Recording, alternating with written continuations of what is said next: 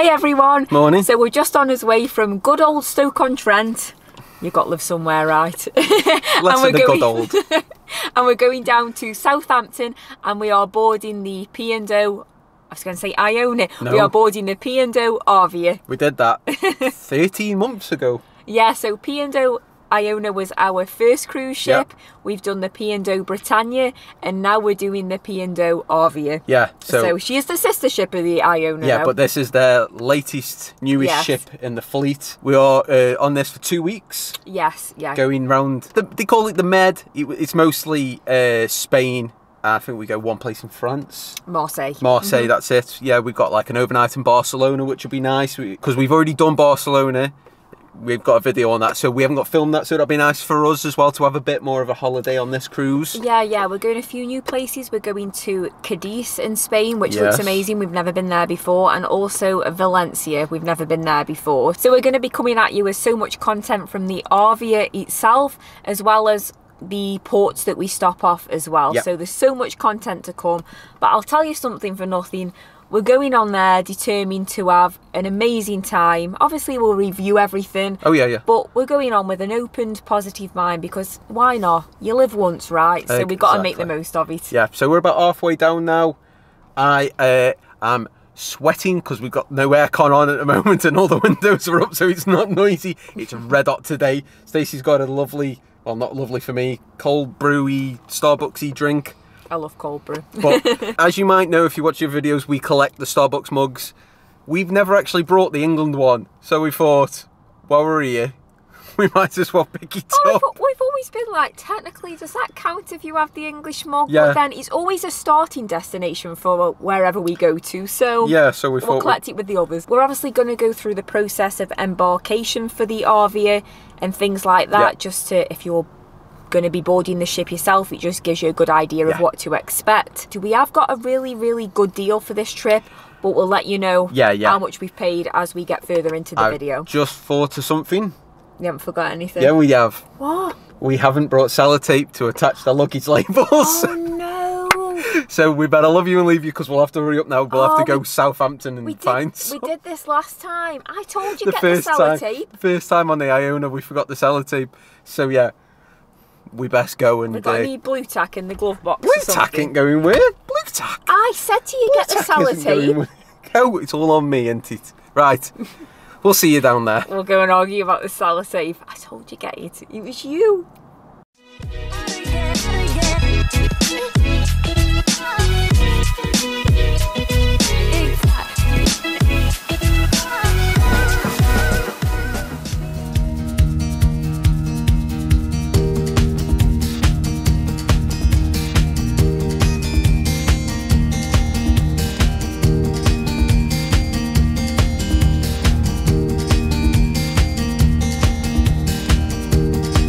Right, we got some sellotape because somebody left it at home. We stopped off at a service station. We're about 43 miles away, but it's showing a lot of traffic, and we have hit a few chunks of traffic on the way down as well. So I'm nodding my head like, yeah, I've been asleep. Honestly, I'll go asleep anywhere. I don't know if that's a good or a bad thing, but I've been asleep. As we get there, we'll show you where we're going to park again and how much that has cost. Yeah. Because we've got it a bit cheaper. A lot cheaper. Compared to what P&O wanted for their official parking. But we'll show you that as we get down we best hurry up. Yes, let's go.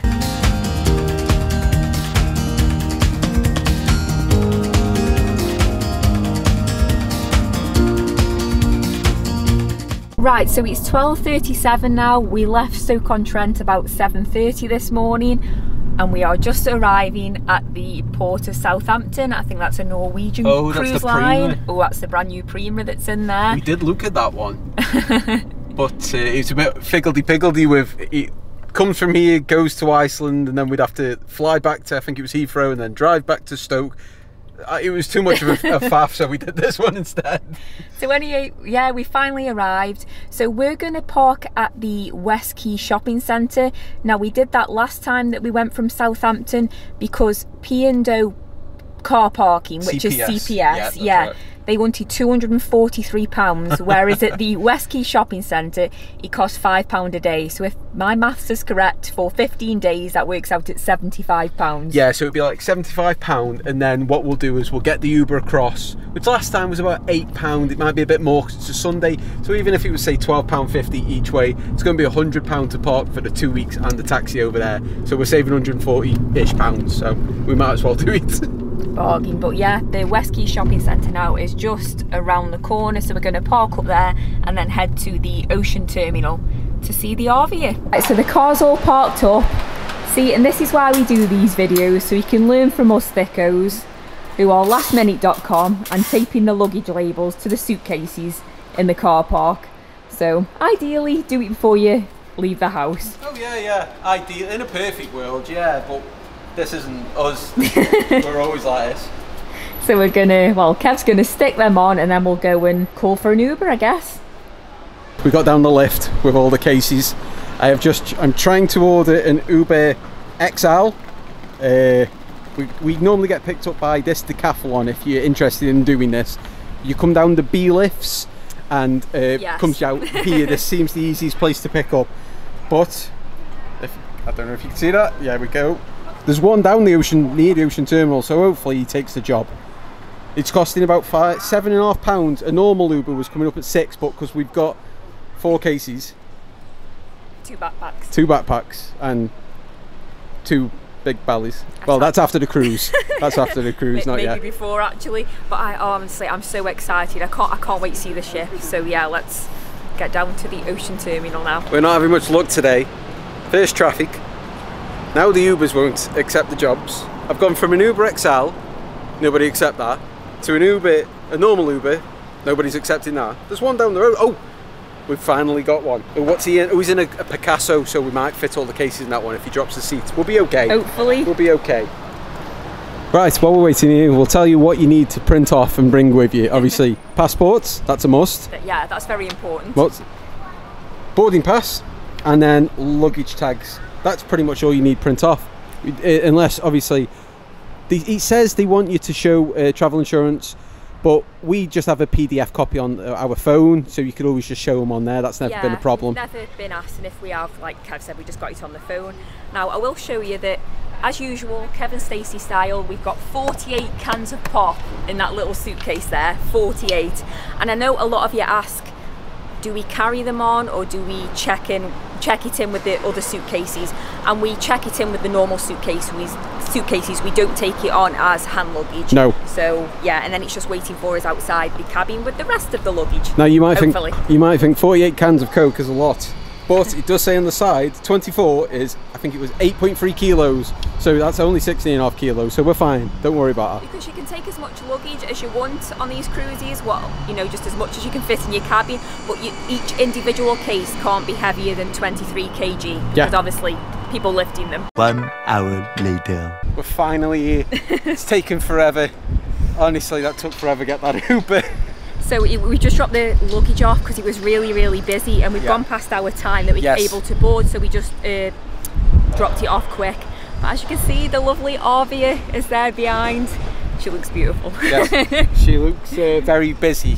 Yes. Let's put it that way. I think this cruise is very full. Yeah, we're going to ask, I always like to ask when we get on board how full it is, so once we've asked we will let you know. Yeah. But like I said, we've gone past our time, so let's stop standing around here and let's actually get on the ship. Come on. We're all checked in now. We walk straight in from outside. We had to queue up about 15 minutes on the inside, and it's taken about 5 minutes to get through security. A quick tip, make sure you do your own photos at home that go on your cruise card, because if you don't, they take them here, and it's more flattering to do yourself at home, because they get like me 3 chins on if you did them here. One other tip, don't put your boarding passes away. You will need it about 8 times, okay? 10. 8 or 10. Right, we're on now. There was a guy waiting to tell us where our muster station was, so we're just going to go straight there. We are muster station C. Casino. He will tell you, so we're just going to go straight there and get that out of the way first. So we've just been to our muster station, like Kev said before. Ours was the casino. All they do is scan your boarding card, and then they said when you get to your cabin, you've got to watch the quick safety video. So far the ship looks absolutely gorgeous, like really, really modern and nice. I can't wait to explore it more.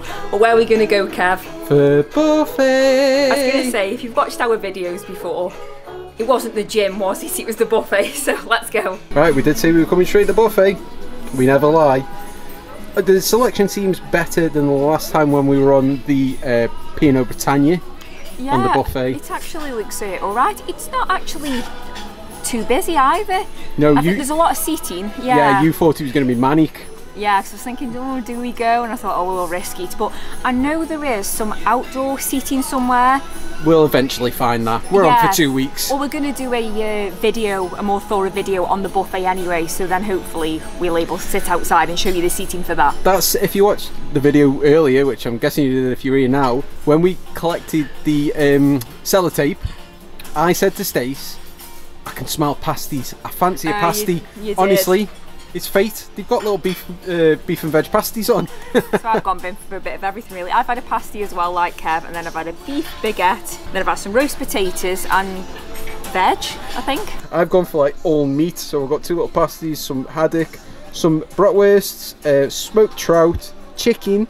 Now the chicken was all like chunky bone-in stuff, so if that puts you off, just double check the meat, and some potato salad. Yeah, because I put the chicken on my plate at first and it was like all on the bone, so I gave it Kev and he's ended up with it. I'm actually craving a pasty now. It smells quite nice. Was it beef and veg? It's actually more beef than veg. I would say there was no veg in it. It's actually quite nice. The pastry's really nice as well. It's not like a cheap Greg's pasty, so we say. So we're all finished in the buffet now. We've only had 1 plate each because we're not going to be greedy. Plus we're going to go to the Keys later on for dinner where we can have some fish and chips. Because Kev doesn't really fancy putting his trousers on tonight to go in the main dining room. No. So we're going to keep it casual tonight. It's too warm. It's been a long day as well. Like it took longer to get down here than it should have. I just fancy a bit of a chilled night tonight. We're on it for 14 nights, so we've got plenty of time to go to the main dining room. But I think we're going to head to the cabin in a minute and see if they've dropped our luggage off. And we better watch the safety video. Oh yeah, safety video. Forgot about that. And that's where they leave your cruise cards, hopefully anyway. So we'll see you at the cabin. They have left our cruise cards just in the little pocket outside your door there. I will double check it is the right ones. It does say on the envelope, check them because any details that are wrong on your card, you've got to give them a call. I'm guessing they'll correct it and give you new ones. So give me a second. But yeah, they're right. There's 1 Stacey and 1 Kevin. Did he work? Oh yeah. Let's try him. Let's make sure that's the most important thing. Never mind the names. Yes, we're in. We've just watched the safety video. We have got a inside cabin, but we're going to do a separate cabin tour on that to show you more in detail. We have just met the cabin steward and he's just frightened the life out of us because he knocked on. Very nice guy. He knocked on and said, there's been an incident in your cabin with the former guests that were in there before you. And he went, there's a big red stain on the carpet at the side of your bed. I was thinking like, he just said there's been an incident. I thought, what on earth has happened? Like, should there be police tape or something across the cabin doors? But no, he did say that the former guests have spelt red wine on the floor, sangria, next to the bed, and they didn't actually tell anybody for 2 days, so it stained the carpet. They have given it a good clean, and Kev hates the smell of wine, and we just can't smells like smell vinegar anything. to me. Yeah, he was very apologetic. He did say they've tried to, obviously it's red wine and it stains anyway, but then it's been left there for a few days. So he was very apologetic. He did say they'd give it a good clean and they'll come back again tomorrow and keep scrubbing away at it. So very naughty of the former passengers to do that and not say anything. So yeah. But at least he told us. Yeah, at least he told us, yeah. And we have looked at it and it's just how we went and there's been an incident in your cabin. I was like, what? But yeah, it's just somebody spelt the red wine. Yeah, there's no juicy gossip for Stace. No. Could have made some up, couldn't we? Imagine like the thumbnail.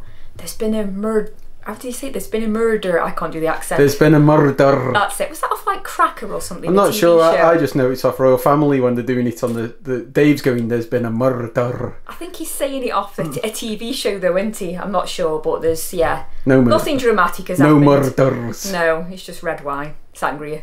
Right, so we're just going to unpack now. I always think this is the worst part of embarkation dates. Does anybody else feel like that? But if you noticed earlier, you may have noticed when we were getting out of the car that we got a new luggage set.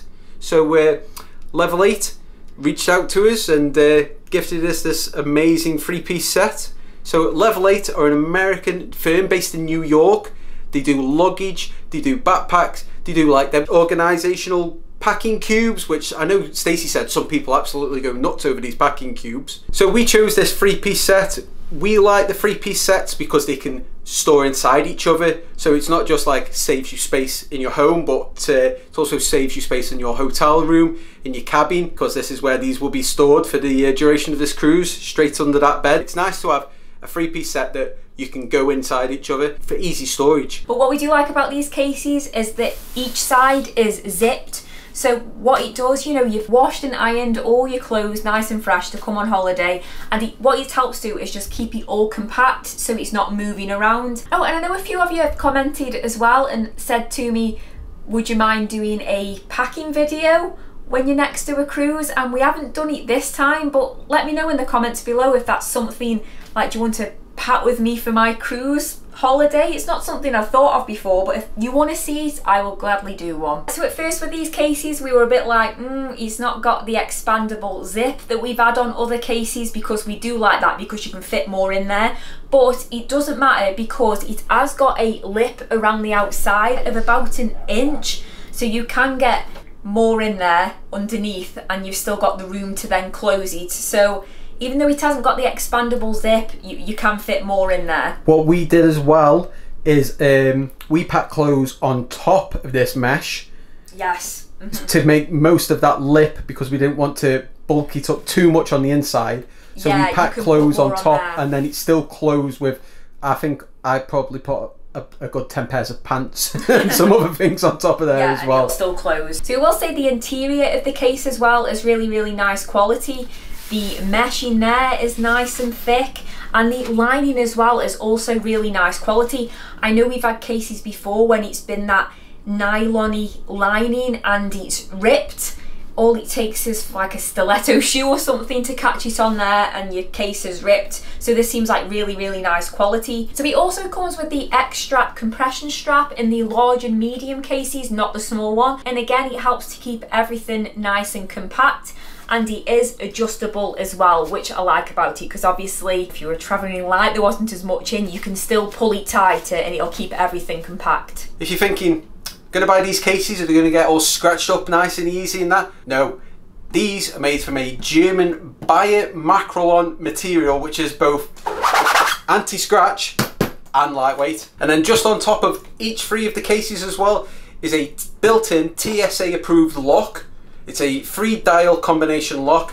Both zips just pop straight in there as well, and then they just pop straight out. Easy peasy. And the wheels, it's got an 8-wheel design. All of them are 360-degree wheels. Honestly, they are whisper quiet. When we had these in the house on our laminate flooring, couldn't even hear them. I didn't know Stacey was moving them. They glided over that car park concrete as well. And then in this cabin on the carpet, they glided over them as well. It's like being on ice. For once I didn't moan that I had to pull my own suitcase. No. Yeah, so the company is Level 8. We will leave a link in the description down below to their website. They do have loads of different styles and colours on there. If your cases are knackered and you're after some new ones, you know, that are good quality ones that are going to last you a few years down the line, then it's just another option for you there to go and check out, because they do ship worldwide as well. So there you go. But we've got to unpack these now. It's always the worst part. Yes. Especially because we crammed a lot of clothes in these cases. So let's get unpacking, eh?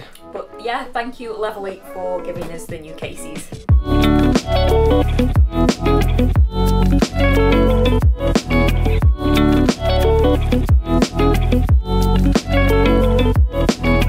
So we're all unpacked now. Tis an effort unpacking these cases though, isn't it? You said before, it's the worst thing. No. Packing on disembarkation. I know, you can just fling it all in, can't you? Yeah, but that means you're coming home. This means we're arriving. That's a good point actually, yeah. And any way you're packing is always a pain. Can't a cabin steward just do it for you? I know. Think you would, wouldn't you? Give him a bit extra tip. I'm only kidding. Come on, mate. No, so it's close to sail away time now. Yes. So Stacey's having a little ponder in the old Horizon magazine, because it doesn't you know, tell you what's going on where very well. I've seen it somewhere. Is it 6-ish? 6-ish, where's that? Normally after 5 and before 7. Okay, Kevin. Yeah, I found it. So yeah, 6 till 6:45. It says Sail Away Sounds with Gabriel Latisse. Live melodies on the piano from Gabriel as we sail away in the Amber Lounge. So is there nothing going on outside? I don't know. We'll go up there, have a look anyway. We'll I go and prefer see. it to be outside. Yeah, it's a lovely day, so yeah, I think it'd be outside. But we'll go up, have a look anyway. And like we said when we were in the buffet, we want to eat in the Keys tonight. Ooh, so big old Yorkshire puddings. Yes. So shall we go up? Oh, I'm so excited. What else have we forgot? What? We forgot sellotape and we forgot cranberry sauce. I can't have a Yorkshire pudding without cranberry sauce. I don't like cranberry sauce anyway. I hope you've got some. I'm not bothered. So we're just gonna go in a little walk around the ship, just exploring it, and we've just come up to the very top, and they've got a really cool mini golf course, and they've also got like a climbing section above us there. But it's very windy now, and I don't think I'd like be doing the climbing thing while it's this windy. So hopefully it's a bit more tame on the day that we do it. Right, so we are just in the atrium now. We haven't got a clue where we're going. We don't know what's going on. It's not the clearest. But we've just come in and there's one of these like acrobat rope things. We don't know if this is for tonight or if this is for another night. Surely this is for something going on tonight. You'd think anyway. So Stacey's just looking in the horizon now, trying to figure it out. I don't know what that climbing thing is for. There's nothing in here that implies it's for. There's a violinist on tonight in the atrium. Surely isn't going to be doing it sat on there. You never know. So we're sailing away now. We did go to reception and we've asked another member of staff around the ship as well. There's no actual sail away party going on. There's some, like say, I think we said earlier, there's a pianist in the atrium. That's it. There's no like outside party, there's no DJ, nothing. But they did say that there is a sail away party on the third day after we've left the first port, which is La Coruna. Yeah. Which seems a bit pointless to me, really. Just have it on the day that it set sail from Southampton. That's the start of your cruise. So, there's technically, she said she really didn't know what it was. She was like, "There's a bit of something on the third day."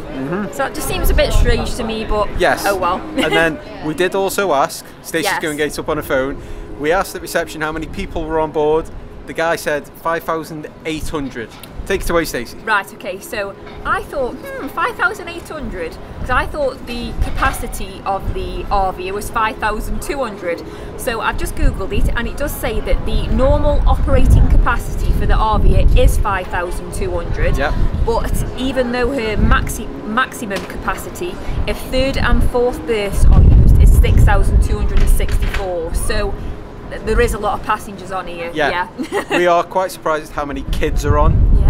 Loads of kids, considering it's, you know, end of June, not school holidays. We didn't expect so many kids. I suppose people are just paying them fines and having a cheaper holiday. Now the wind is picking up. Yes. I hope it's not going to be as bad as that video Stacey showed me, that Royal Caribbean in Florida. Yeah, where there was like sunbeds flying around and stuff. Let us know if you've seen it on the news, but it looks absolutely horrific. But, you know, we'll let you know.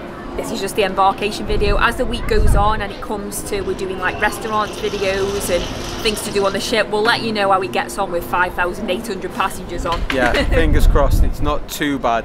Now, most of the stuff, just to mention, we will go into more depth. Most of the things you have to book on the My Holiday app website. Most stuff's virtual queue. There's some things you can pre-book before holiday restaurants wise. Yes, but I will say now that, so if you wanted to watch tonight's show in the Headliners Theatre, there was an option to book it before you come on the cruise, about a couple of weeks before. If you hadn't have done that, I did look when we got into the cabin first thing and already it sold out. So, you know, if we don't really want to watch it whatever the show is anyway, but if we did, we won't be able to. So we're just pretty much just gonna sit here, watch sail away a little bit, you know, soak in this little bit of sun on our pale stoky bodies, and then we're just going to go to Keys and have a bit of a munch.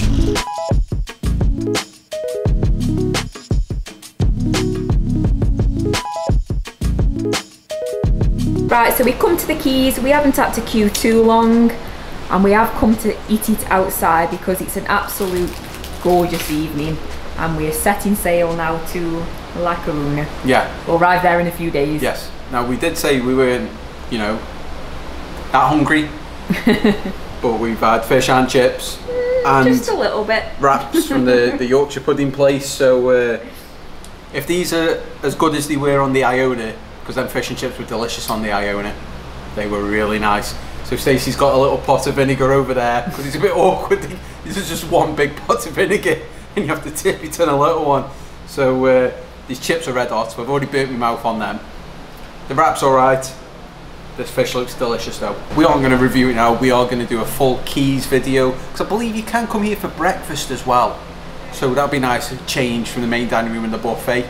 Split, you know, mix it up a little bit. So we will do every meal that you can have there in a full review. I have gone for I've had fish and chips and curry sauce, but I have gone for a vegan meatball wrap as well. So there is vegan options on there. So that's good. We finished all that. And as you can see, Stacey's disappeared. She just went, oh, I could just eat some more chips. So she's gone get some more chips. She'll say she hasn't, but she has. She's definitely gonna get more chips. Wow.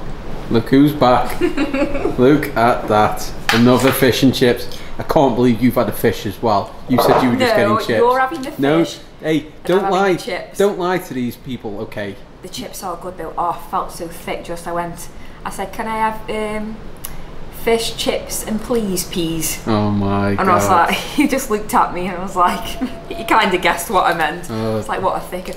But honestly, it's like feeding time at the zoo in there. It's absolutely manic. But come sit outside, like look behind me now, it's like so empty, but like I say, it's a lovely evening, just come and sit outside. I'm like, there is windows, do people know this, like, seats outside? I can't believe you've had another fish and chips. Don't lie to the people. Look, there's only one tray. No. No, I said I'm going to get some more chips, and as I was going up, he went, well, just get fish and chips and No, I'll have I didn't. the fish. Yes, you did. Oh, you're such a liar. So I'm going to eat me fish, chips and please. See? She's going to eat her fish, chips and peas. No, I'm not eating me chips. I told you. Shh. So I think we're going to end the embarkation video there now. Yep. So far so good. It does look a really, really lovely ship. Yep. There is a lot of passengers on, as we said before, so we'll let you know as the week goes on. Yes. How we get on with that. But just to be upfront, because we like to say how much we pay for things, and you know, a few of you ask you, how would you get your deals? Yeah. Now we've been through a company called Cruise Nation. We've used those for 5 of our 7 cruises. Yes, and it's not because we're particularly loyal to them, we just shop around for the best deal, and they always seem to come out on top. So for the 2 weeks for both of us, with an inside cabin, no drinks package, it was £1,566 for the both of us for 2 weeks. So an absolute fantastic price. Because I know we did work it out. If we don't have the select fare, we don't care where our cabin is. No. We don't need the you know, the parking or the coach ride down, all those things that come with the select fare. So with the select fare, the tops drink package for 2 weeks and a balcony, it was close to £6,000. Yeah, because I think it was £1,000 extra each just for the balcony. Yeah. Now, I know a lot of you say, oh, you know, how'd you get these good deals? But if you aren't bothered about, you work hard for your money. How you want to spend it is up to you, and that's absolutely fine. But you can't expect, if you're having drinks packages, balconies, and you know, select fare, then for it to be, it's going to be more than 1,566. So you know, we're obviously, you know, we're doing YouTube. We try and review as many cruises as we can. So we personally have to cut back on certain things. So if you aren't bothered about that either, then you could get it for £1,566. Exactly. But I'm very full after not eating that fish. Stuffed. You should be stuffed. You had another fish and chips. Don't let her lie to you. I had the fish. I didn't have a bit of batter off because I didn't have nothing. But no, it's been a long day. I'm ready, just chill out now. Yeah. And maybe watch the sunset go down. I think we will. Yeah. So we're going to love you and leave you there. But like we said before, there's loads more content coming for this RV trip. This is just the first one. There's going to be loads more. We're going to explore every inch of this ship and also off the ship as well. So if you want to see all that, subscribe. Give us a like while you're down there. Leave us a comment about the RV if you want to know anything about it. Got any questions? Yada yada yada. Anything about the embarkation process? Just let us know. So yeah, my arm's hurting. The wind's picking up. I'm gonna love you and leave you. So thanks for watching, guys, and we'll see you next time. Bye. Bye.